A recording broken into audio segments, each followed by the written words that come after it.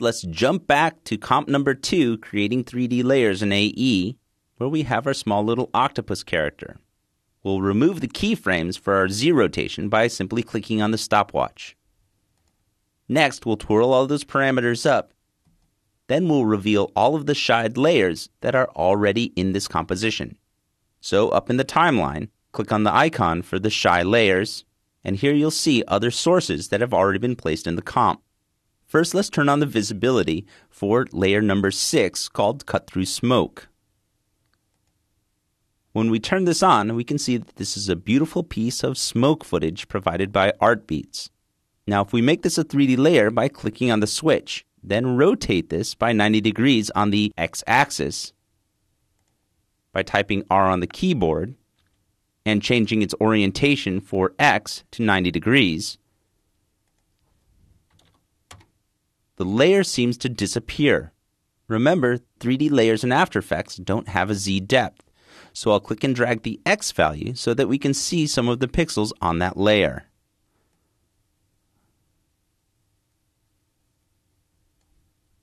By changing the value to about 104%, I can see that these two layers intersect in 3D space, and where the pixels are closer to camera, they will obscure any pixels behind them.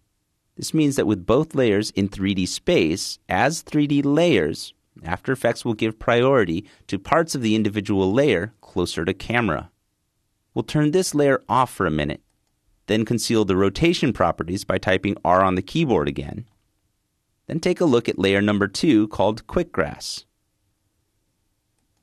We'll turn the visibility for this on and make this 3D as well. If I parent layer number 2 to our octopus character,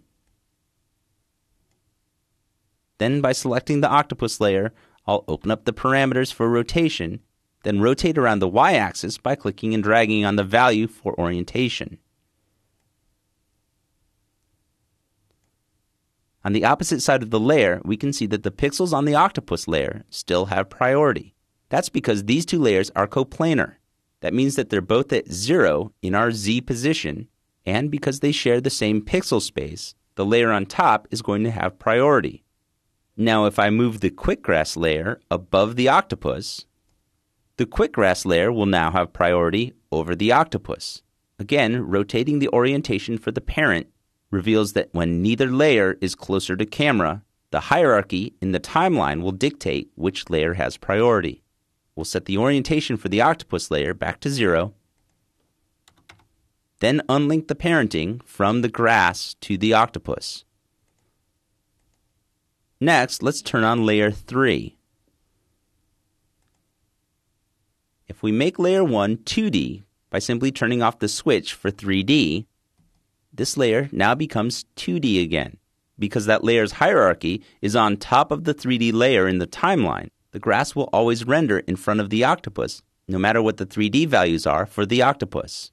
So if we change the orientation value for our octopus, he'll never cross the 2D plane of the grass in front of him. Next, we'll turn on the goldfish layer. We'll place the goldfish above the octopus layer, then make this layer 3D by turning on the switch.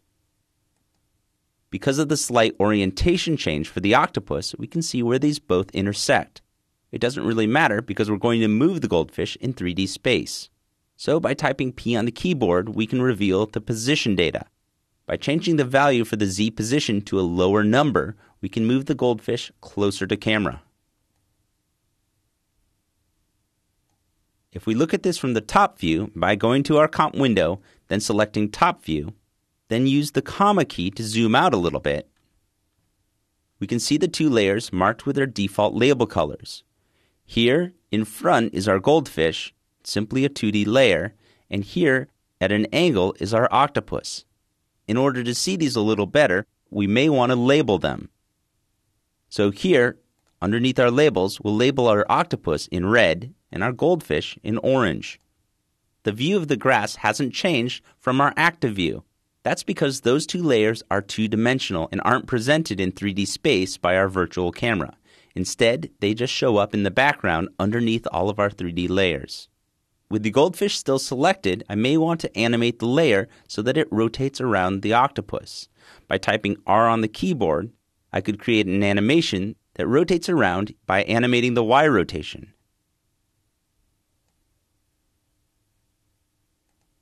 If I click and drag on the values for the Y rotation, you can see that the values change around the center of the layer and not around the octopus itself. Instead of setting up the rotation on the goldfish layer, it might be easier to introduce a new layer to parent this to. I'll change this back to 0. Then from the Layer pull-down window, I'll select New and create a new null object. If you haven't seen a null object before, it's simply a special layer that After Effects creates, which is 100 by 100 pixels, with its anchor point located in the upper left-hand corner of the layer. Additionally, it won't be visible when it renders. The null layer can also be turned into a 3D layer. By turning it into a 3D layer, I have access to all of the properties that accompany a 3D layer, including rotation. We'll switch back to the active view by using the Escape key, then zoom in a little bit with the period key. By default, the null object is placed at the center of our composition. So simply parenting the goldfish to the null layer, then using R on the keyboard to open up the rotation values, and animating the rotation for Y at 0 with a value of 0 degrees, and at the end of the composition using a rotation value for 1, and simply slipping this keyframe 1 frame past the end of the comp, I set up a relationship where the goldfish now rotates around the center of the null. Because all of these layers are in 3D, as the goldfish rotates back in space behind the octopus, it appears smaller and becomes blocked from view. I'll close the parameters up, then turn on the background layer.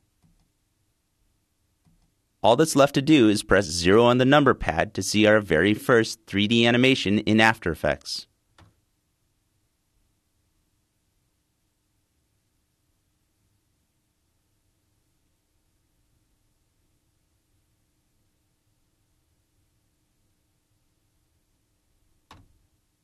So I hope you've been able to see that even though After Effects uses these planar cards in 3D space, we can create some very exciting animations by animating all of the different 3D transformations that we have available in After Effects 3D.